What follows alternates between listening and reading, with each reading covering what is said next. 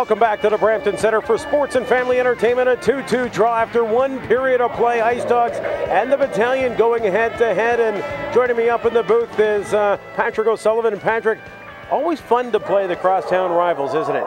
Absolutely. It's a good rivalry, and it started last year. And since they changed the divisions, there's a few more games this year, so it's always fun, and I wish I was out there. Makes your division very tough, though, with Toronto, Barrie, the Battalion, Ice Dogs, and well, Sudbury's having a tough season, but still, it's a very tight division. For sure, it's definitely a strong division, and they give us a lot of competition. We're going to have to come up strong here to make the playoffs. We got to battle Kingston. They're in the other division, but still the same conference, so there's going to be some tight games coming up. Well, you just mentioned the Kingston Frontenacs, and dropped a hard-fought 3-0 decision to the Frontenacs, but you guys had 3 games that I think Coach Ledzik was expecting 4 or maybe even 6 points out of, and that was Saginaw as well as Kingston and Sudbury, and you guys came out 1-1-1 in that. What are your thoughts on that 3-game span? It's just a case of tough breaks, I guess. I wasn't here for 2 of the games, but from what I heard, we outplayed the teams and stuff like that. We had to come back against Sudbury late in the third, but the effort's there, and there's just some things we need to clean up, like our own end and just different situations.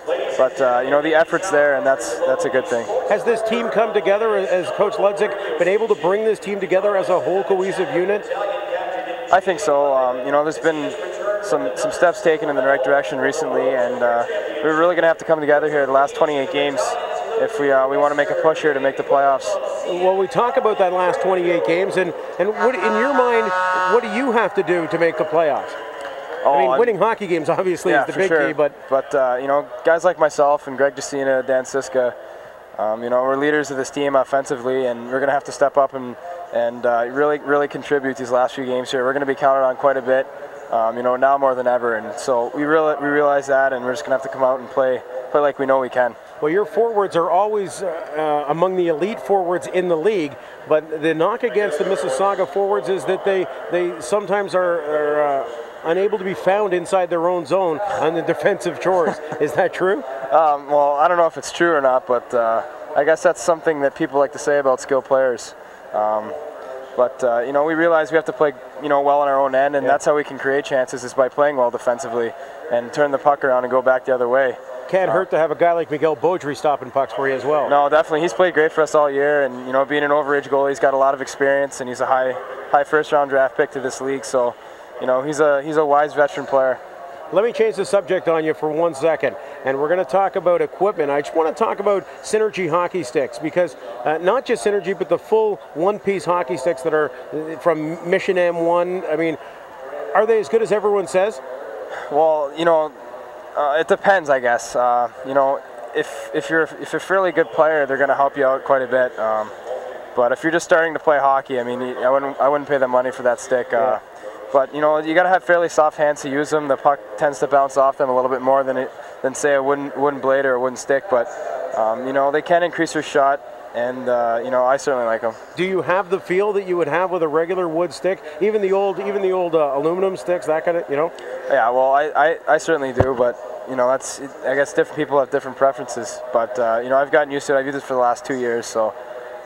But you take a guy like Greg Jacina on my team, he doesn't like it at all, and he can't use it. So, it just depends on the person, I guess, and the person and the player. And we saw a beautiful goal from Jacina in the first period. What are your thoughts on the first period of play here? As far as it's a 2-2 tie, and you guys took the lead twice. You got to get the lead and keep it. You guys seem to be able to get the lead a lot, but seem to give it back and are willing to give it up. Yeah, it was a good first period. I think both teams played well. But we definitely have to work on keeping our leads and not get all excited just because we have a lead. Yeah. We got to stay relaxed and just play our game. But it was a good period, and I think both teams are playing well. Now let's talk about the World Junior Championships. That's got to be a big thing for in your young hockey career. Oh, for sure, definitely. Just to be named to that team as a young player. I'm gonna get the chance to play in 3 tournaments. This was just my first one. And it was just there for a good learning experience and learning from some of the veteran guys there, like Eric Nystrom and Ryan Whitney, high draft picks. And I got to ask you though, was there a difference between, or did you notice a difference in the style of hockey between the NCAA players and yourself going down as an OHLer? Well, they certainly have the same rules as the international play. There's no red line, so some of those guys are used to that, and that took me a couple of games to get used to. But You know, I think, I don't have to say it, but if there's anyone be able to adjust to that, it'd be myself. So it wasn't too tough to get used to. Yeah. Now we'll talk about the whole tournament, the tournament on a whole, and I'm talking about things outside the rink. What was it like? Did you go see any other games? Were you guys did you guys hang out as a team? What was it like? Yeah, for sure. It was a really neat experience. We were there together for 3.5 weeks, and there's a lot of team bonding, and it was pretty much our family for that time. We were gone over Christmas, of course, and New Year's, and we really came close as a team, and it was kind of tough to leave those guys, but it was certainly a fun tournament, and we got to hang out together and go to games, and it was just a fun experience all around. Able to make some friendships that'll last you a lifetime as well. For sure, definitely. Anytime you play in a tournament like that, it brings the guys really close, and to suffer that heartbreaking loss to Canada by 1 goal, it really brings us together. I'll tell you something, Ice Dog fans are happy to see you back in the lineup, but you're not in the lineup tonight. Now, that's because of a suspension. You're not hurt, so we got to tell people that you're not hurt, so that's the good thing. When are you going to be back in the lineup?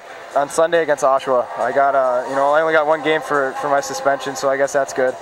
That's just something that I can't do, is take penalties that'll cause even a minor penalty is bad to take, but especially a big one that might get a chance for me to get suspended or anything like that. And that game will be right here on OHL Primetime on Rogers Sports throughout Mississauga. Patrick, thanks for joining us. We do appreciate it. Thank you. Patrick O'Sullivan of the Mississauga Ice Dogs. We're coming back with more of our first intermission on OHL Primetime. Stay with us. Good. Appreciate it. Cool.